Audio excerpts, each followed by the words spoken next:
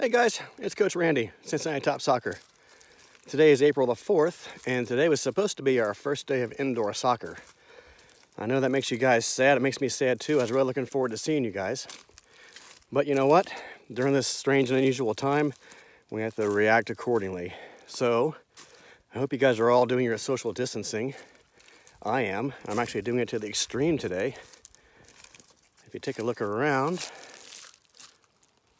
I'm in the middle of a 100-acre wood out in Adams County.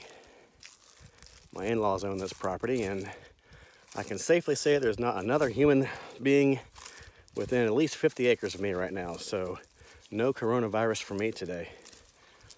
What I would suggest during this odd time, guys, is you find ways to do something you don't usually do. Get out and take a walk like I'm doing.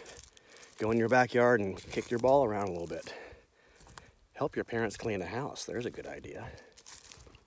Find something new to do. Find something that piques your interest and keeps you active. And above all, don't worry about what's happening in the world right now. We got plenty of good people out there on the front lines taking care of us and making sure that we're all going to get through this okay.